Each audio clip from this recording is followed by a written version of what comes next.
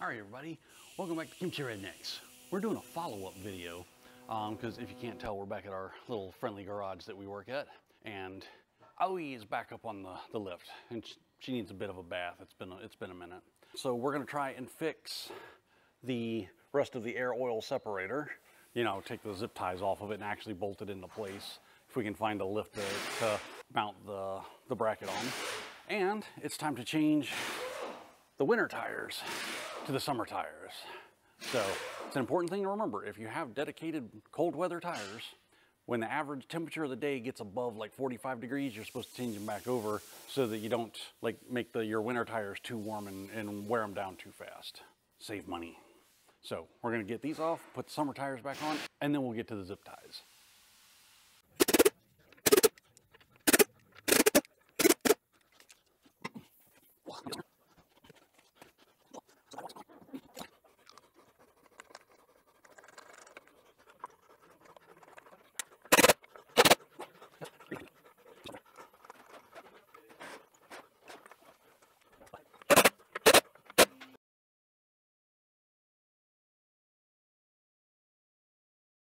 All right, so tires are on.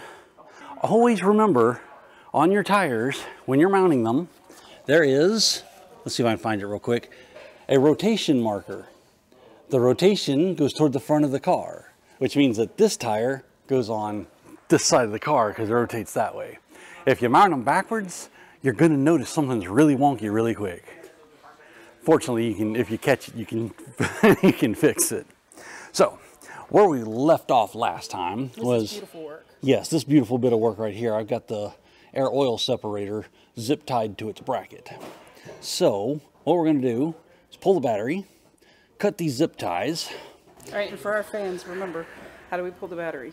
Oh yes, it's coming off. It's negative then positive. All right. So we're going to cut the ties, unmount the bracket, and I've got to find a nut or a bolt that's like a ½ inch tall to put under that bracket to lift it up enough.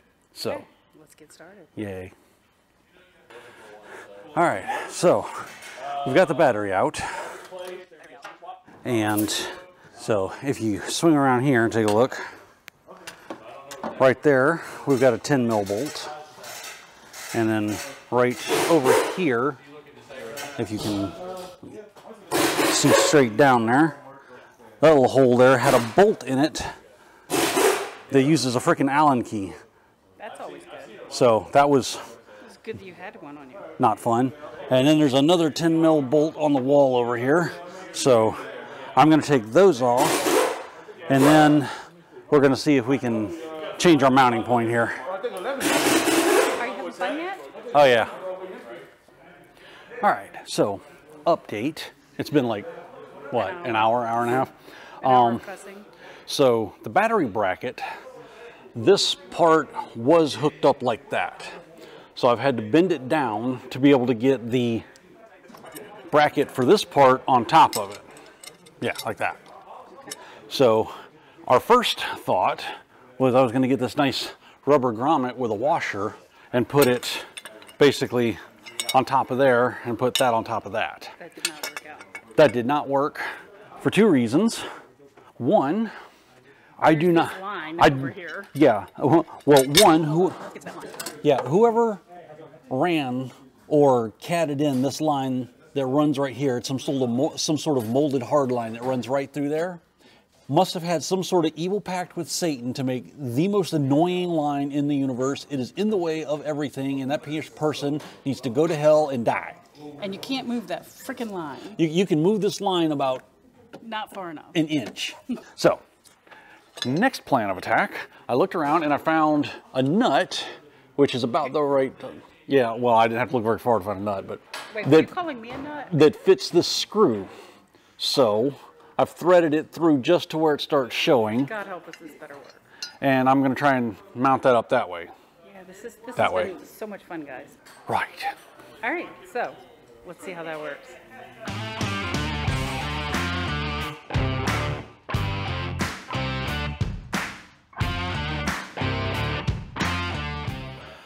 Okay, moderate success. We've got, Look if at we that, can, though. turn the light in here. We finally got the bracket down there remounted. I had to bend it, and then the aluminum one down there in place, I had to trim part of it off. But it fits, and it's in. It's not quite bolt in. A little massaging is required, but everything is in and the wire's in. And when I'm on the last bolt, and for the sake of little green apples, please, manufacturing companies, do not put hex head bolts in an engine compartment. Tell us how you really feel. Phillips head, the regular hex head bolts or 12 head bolts or whatever, something you can put a socket wrench on.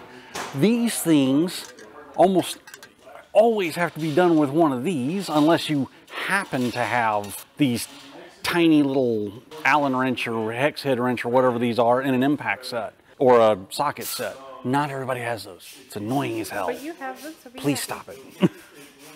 I do, but they're at home and they're not with me, and that's why it's annoying the crap out of me. So, let me get this.